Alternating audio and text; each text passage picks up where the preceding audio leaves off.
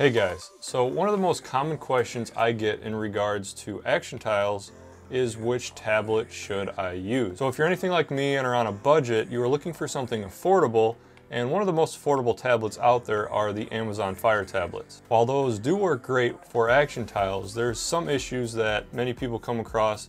The main one being the lock screen issue. You just can't get past the lock screen using the Fire OS that's built into the tablet. As you may have seen in a previous video, we use screensavers instead of using the lock screen at all. We bypass that completely. But if you want to have that screen off and use the motion detection settings in Fully Kiosk Browser, for example, and turn the screen on as you walk past, you just can't do that unless you're using Android OS. So in my search for the cheapest 10-inch tablet that will work with ActionTiles, I came across the GY103.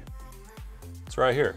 I found it on banggood.com, and the kind folks over there sent it out for me to check out and review. And I will of course have a link down below if we find that this does work well with ActionTiles. So let's check it out.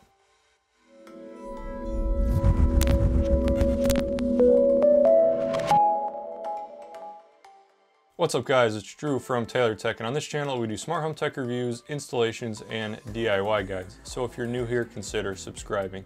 And hey, at any time, check out the video description for show notes and product links for everything mentioned in this video. Now before we go any further, I do want to mention that this video is sponsored by ActionTiles. So I've had this for about a week now, and I do want to mention right off the bat that the performance isn't perfect when it comes to ActionTiles. Now, this is not ActionTiles' fault in any way, shape, or form. It all has to do with the CPU and the RAM and the processing power of the tablet itself. As you probably know, if you go on a computer or a high-end tablet or your phone probably, ActionTiles is really snappy if you're using that in Fully Kiosk Browser or a different browser, period. ActionTiles is usually very snappy and very responsive. Now, if you notice any lags or anything like that when using this tablet, it's not ActionTiles' fault. That's the fault of the cheap tablet itself. But in saying that, this does work surprisingly well with ActionTiles. How many times have I said ActionTiles so far? So let's go over the advertised specs real quick. It's got a 1.3 gigahertz quad-core CPU, which is, should be good enough. It's got 1 gig of DDR3 memory, 16 gigabyte internal storage, which is good for this case, shouldn't be an issue. It's got a 10.1 inch IPS display. Now, one of the not so good parts is the resolution. It comes in at 1280 by 800. Now for a 7-inch screen, that's not an issue at all. It all comes down to the pixels per inch or the pixel density. Now when I saw this spec, I almost didn't order it at all, but I thought I'd give it a shot and just see how it looks. And if you're 8 inches or closer to the screen, you can definitely see that screen door effect that a low resolution display has. But if you're gonna mount this on a wall or maybe prop it up somewhere to use for ActionTiles, chances are you're gonna be looking at it from a distance most of the time.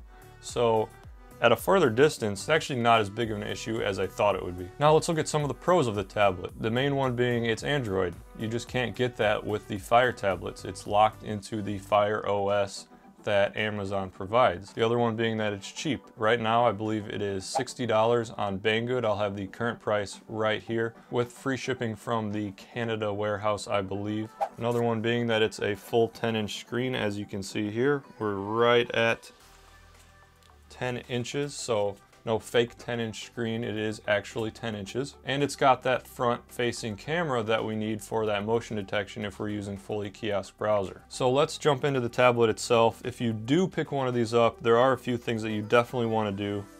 The first one being the haptic feedback. When you type on the keyboard or toggle anything in ActionTiles, for example, or anything else, you get a terrible vibrating haptic feedback, and you definitely want to turn that off.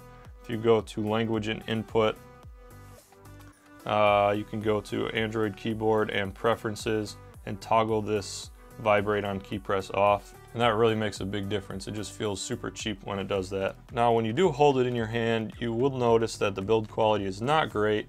But like I keep saying, this is probably going to be mounted on a wall somewhere, so you're not even going to be holding it. On the right hand side, you have the power button and the volume controls. And on the top, actually, you have the micro USB charger. The bottom has the speakers. The first thing I did when I got this was actually go ahead and install the Nova launcher. So it's got the the built-in launcher for this skin was just terrible. So I went ahead and installed Nova Launcher, so it's a little bit better. So I will go ahead and open up Fully Kiosk Browser. Let me go ahead and close everything else out so we don't have any issues when it comes to that. And I have my hallway panel open right now, which has some media tiles. It's got other things. It's got still images, just to kind of give it a good test here. And I'm also going to compare it side by side to my phone, which is the most powerful Android device I have actually. So just so you can see how these cameras that I have here compare to something like a more powerful Android device. I've seen a lot of people using these mounts that can be found on Amazon that this tablet can just slide right into, and I think I'm going to go with that. This may be in the hallway, or if I do see that this does work quite well, I might put it in the kitchen and replace the Fire 7 I have in there. Okay, so I've got my phone, which is the Pixel 2 XL here, next to the tablet with the same panel up.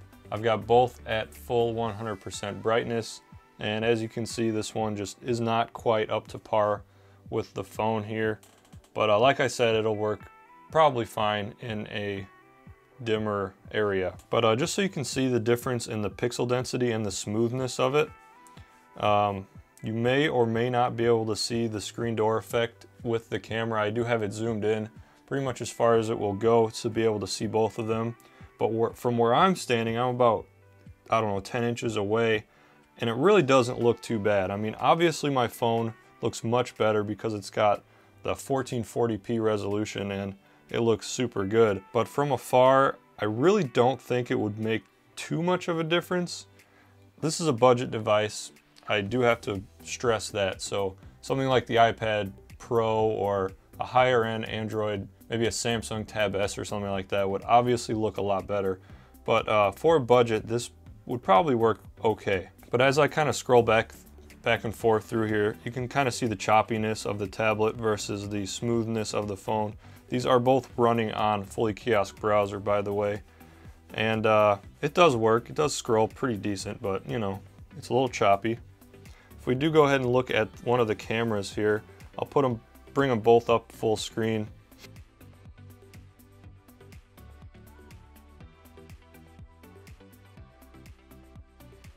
So there's a car that just drove past there, and if you noticed on both devices, it had pretty much the same frame rate of the car going past. Now I'm running these cameras through Blue Iris, and it is streaming from my server to these tablets here, and I have the frame rate set to 15 frames per second, I believe, when streaming.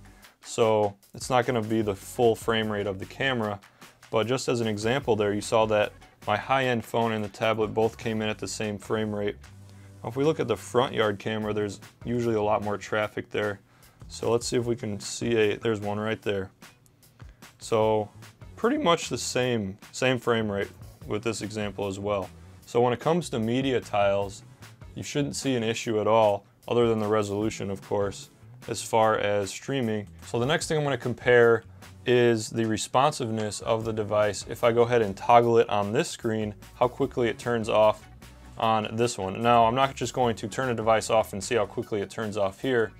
I'm going to actually turn off this device, which is, it looks weird on this screen, but if you can see here, I've got these three here. It's basically my work schedule. If I turn one of them off, or if I turn one of them on, the other ones turn off. That's just a separate automation. But we can see the difference on speed from the phone to the tablet. So if I turn on Andrew is off, it will turn off Andrew is working days here and here.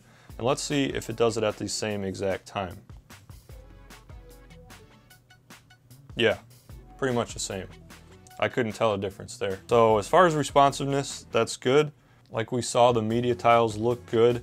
You may or may not be able to see, but at the bottom corner here, you can actually see the timestamp.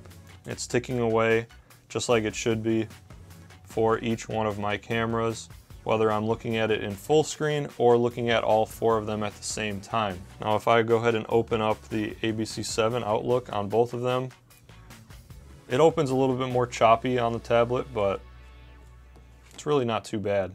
So let's go ahead and check out the motion detection. So if you're not familiar with this, It is as simple as going down. It is a plus feature, so you will need to pay the couple bucks for the fully kiosk license. But let's go ahead and enable this. And the detector settings I noticed need to be pretty high, so I'm going to go ahead and set it to 95.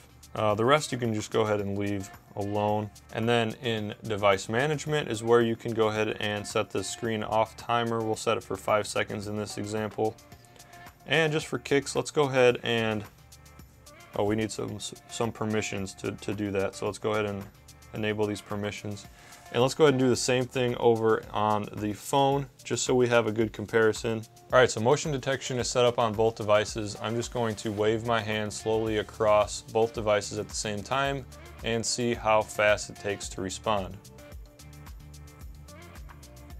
All right, so the phone responded first. It's got a much better camera and it's a little bit snappier.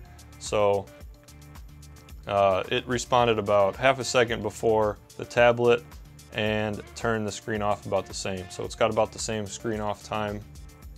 Try that again. Same situation. Phone was a little bit quicker there. Let's try it one more time. I'll go from this way. All right, so about a half a second difference there. So now that we've gone over the specs of the device and what you can expect from it, I actually kind of recommend it. Hard to recommend for a higher end home, but for anyone on a budget, I think this is definitely worth trying for your use case. I hope I represented enough so you can take your own opinion from this and you can go ahead and make that decision for yourself. But I think I will be using it in my home as a secondary panel. Probably not for the main display in my home because the one in the hallway is what we use the most, and I want that quick responsiveness, and I also want it to look as good as it can be as far as the resolution. Or maybe I can have all 4 of my cameras here displayed or something like that where I don't really need super high resolution. I just want some information with a big screen. So if you do want to pick one of these tablets up, I'll have the link for Banggood down in the description below, as well as some information for ActionTiles, as well as other videos that I've done in regards to ActionTiles, and a link to the website where you can go ahead and sign up for a free trial and check it out for yourself if you haven't yet. Thanks again to ActionTiles for sponsoring this video. That's all I have for this one, and I will see you guys in the next video.